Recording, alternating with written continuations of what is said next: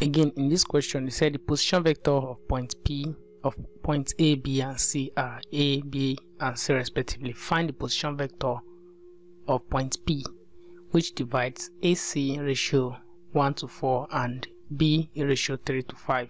Okay, so that means, let's say we have point A to be at this place and point B to be at this place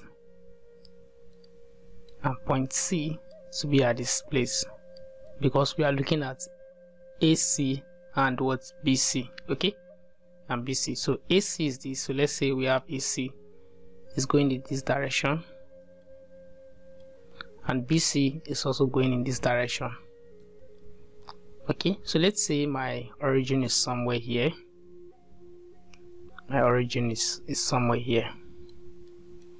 Alright, so I just need to connect this to my point B here.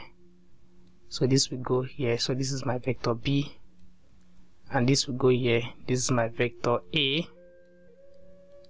and this will go here, and this will be my vector C. Alright, so if I divide AC in ratio 1:4, so let me say this is my position vector R1. Alright, in ratio 1:4, and let's say this is my position vector R2 in ratio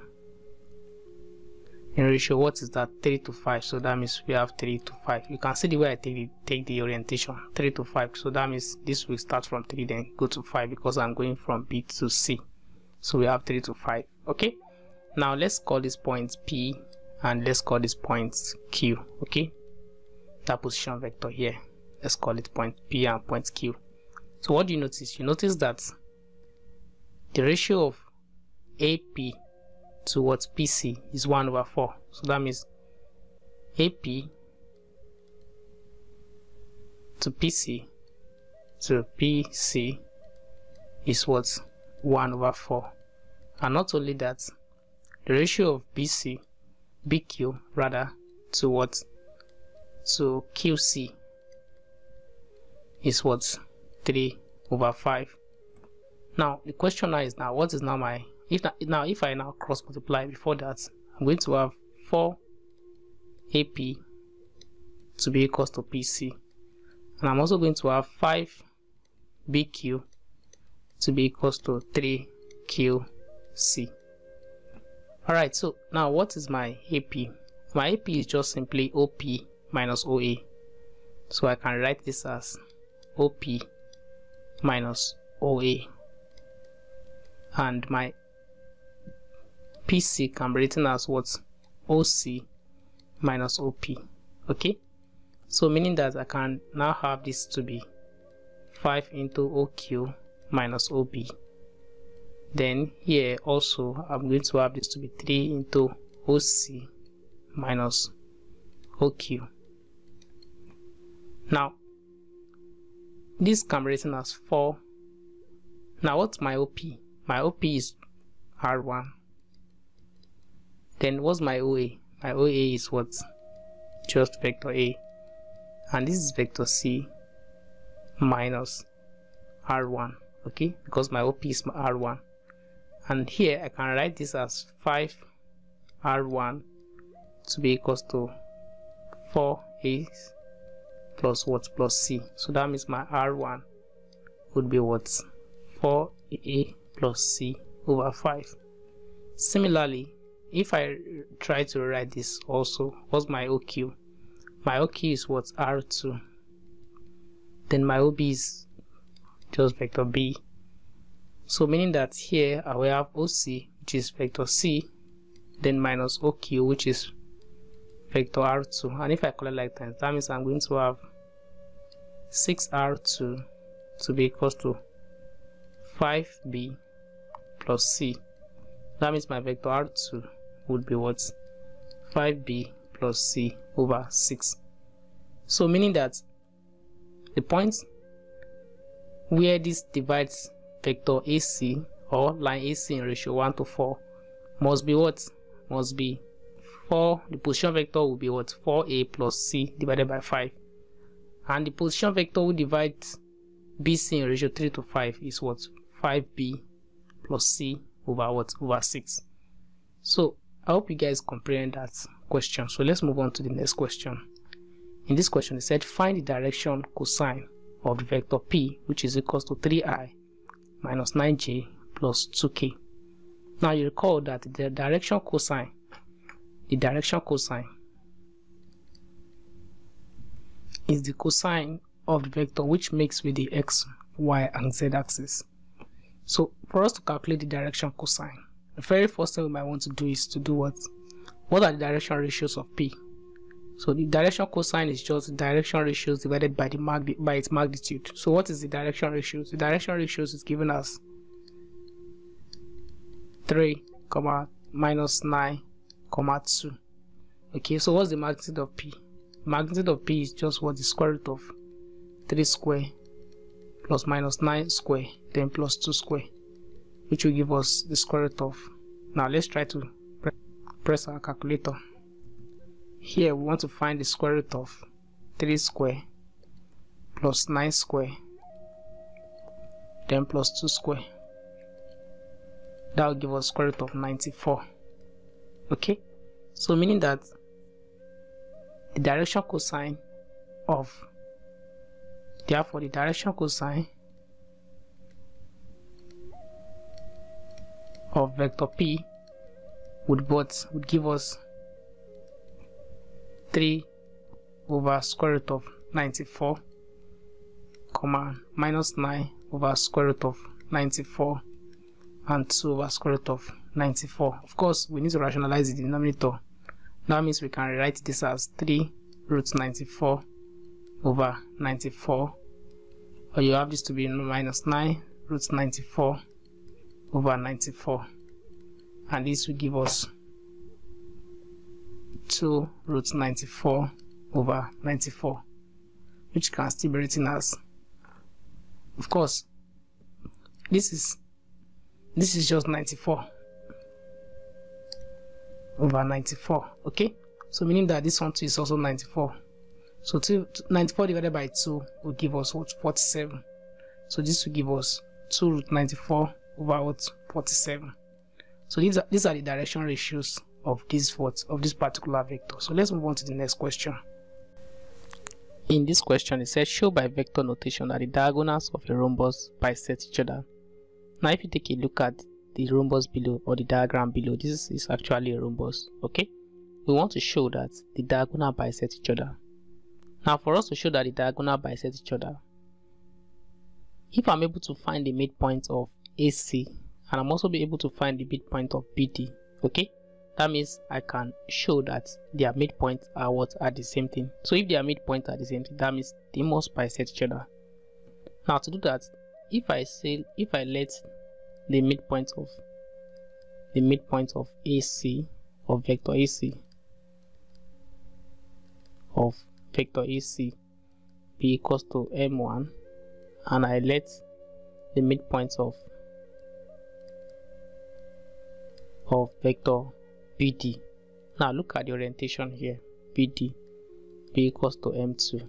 Okay, now my job here is to show that, now let's say this is my M1, the midpoint of AC is M1, and the midpoint of BD is M2. Now if I'm able to show that M1 is equals to M2, okay, that means that that means the diagonal must bisect each other. Now for me to show that M1 is equals to M2, it is sufficient for me to show that AM1 is equals to AM2. Okay, so if I'm able to show that AM1 is equals to AM2, then that means M1 must be equals to M2, which implies that the diagonal bisect each other. Alright, now let's move on. How do we now show that AM1 is equals to AM2? It's not what we want to do now. Now, if you take a look at it, what is our AM1? By definition, our AM1 is what? The midpoint of AC, which can be written as 1 over 2 AC. Okay? 1 over 2 AC. And not only that, what's my AM2? My AM2 can be written as what? my AM2 can be written as, if you take a look at this from your vector addition, you will see that this is A, B, right? Then plus what?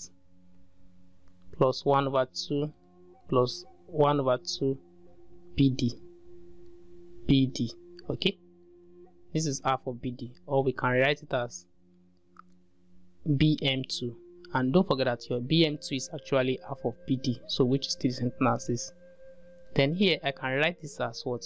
1 over 2 AB plus 1 over 2 AB.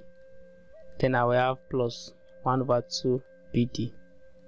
Alright, now here I can write this as 1 over 2 AB, then plus. Now if you take a look at this, two vectors are said to be equal if they have the same magnitude and they have the same direction. Okay, now if you take a look at DC and AB, we can say that DC is still the same thing as AB. Why? Because they have the same magnitude and they also have the same direction. So we can write this as, we can replace AB with what? With DC. Plus 1 over 2 BD. Alright, so that means I'm going to have 1 over 2 AB plus BD, then plus what? BC. Or plus DC rather. This should be DC. Which will give us what? Which will give us 1 over 2 what? 1 over 2 AC. Okay, because AB plus BD would give us what? Would give us AD. Then AD plus DC will give us what? AC. So that means we have AM2 to be equal to 1 over 2 AC. That means, that implies that. So if from your hypothesis we have AM1 to be equal to 1 over 2 AM2, that means we are going to have AM1 to be equal to, now this is 1 over 2 AC, which is same as what? AM2. That means we can conclude that what? M1 is equal to what? M2. So since their midpoints are the same thing, that means since the position of their midpoint are the same thing, that means the diagonal bisect each other. So that means we can now conclude that the diagonal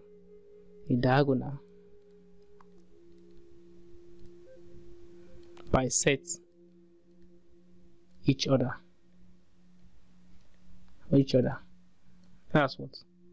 Quite easily done. Okay, you can think about it in another way, but this is just how I feel about this, how I think about it, and which I think is actually very correct. Okay, so let's just move on to the next question. In this question, they said if A plus B and A minus B are mutually orthogonal, show that the magnitude of A is equal to the magnitude of B. So here, from the hypothesis, they said if A plus B and A minus B are mutually orthogonal. Now, if I may ask you, when are two vectors said to be orthogonal? Two vectors are said to be orthogonal if their dot product is what? Is 0. So that means I'm going to have, that means if A plus B is perpendicular to A minus B. Alright, so that means,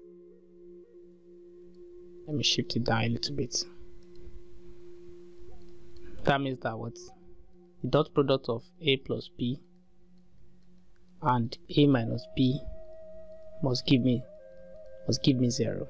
Okay, now if I try to expand this, that means I'm going to have A dot A, okay, then minus A dot B, then here I will have plus B dot A, then here I will have minus B dot B, okay, to be equal to 0.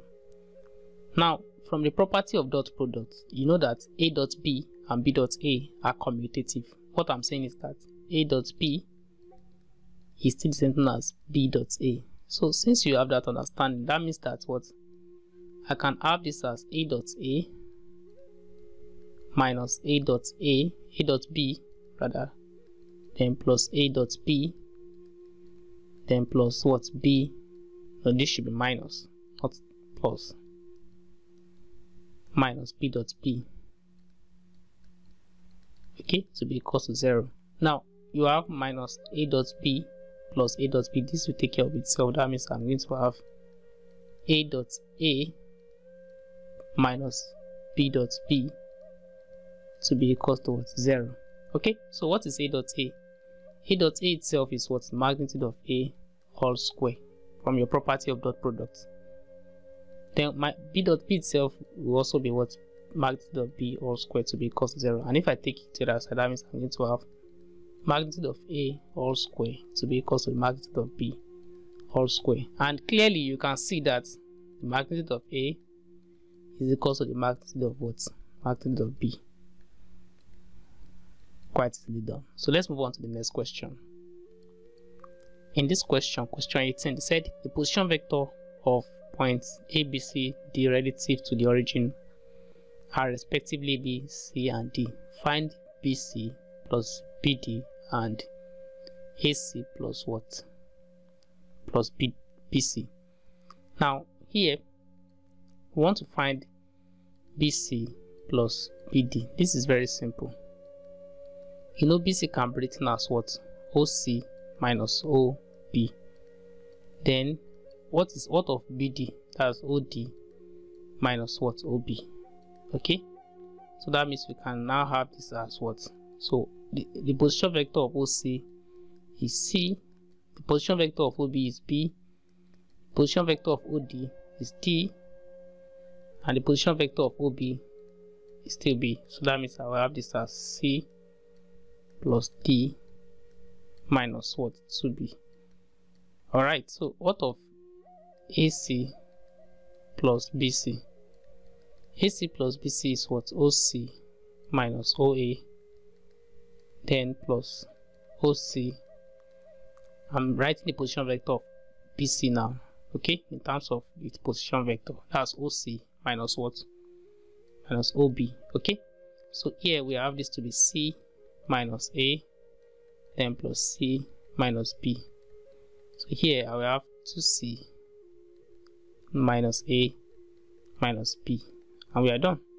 So let's move on to the next question. They said find the modulus of the resultant velocities 8 meters per second and 6 meters per second inclined at an angle 60 degrees. So we want to find the modulus of the resultant vector.